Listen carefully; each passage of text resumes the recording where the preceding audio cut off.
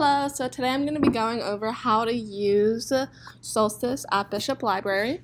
So we're going to begin with opening up Solstice on the computer. We use Solstice Client, which you have to download using the instructions on the screen. And here it shows all the rooms that are available.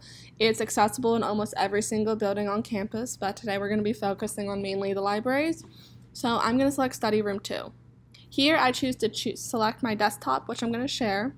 And this is what it looks like on the main screen. So it shows everything that I'm doing. And if I switch between tabs, the shift between tabs will change. So I'm going to click Stop Sharing. And now I'm going to share App Window. So because I'm screen recording, I can only choose to share my screenshot. But if I wasn't, you'd be able to choose any tab.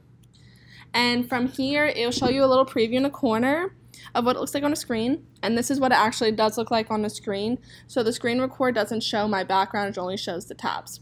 Here I'm going to click Stop Sharing, and I'm going to click Media File. Here you can choose a paper or a JPEG. I chose to use Bishop Library's logo. And you can choose almost anything, even PowerPoints. And this is what it looks like on the TV for showing a single media file. I'm going to click Stop Sharing All to stop sharing my media file. And now I'm going to click Layout. In Layout, it chooses how you want to display your image or file on the screen. Here, you don't have to do just images. You can do your desktop, your app window, but I'm going to do Media Library. I'm going to select the Bishop Library JPEG again.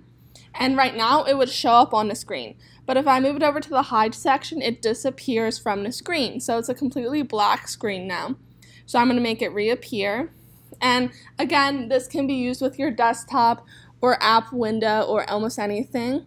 So I'm going to go back to Share, and I'm going to click Stop Sharing All.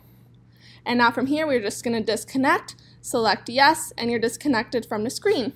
So that's how you use Solstice Client.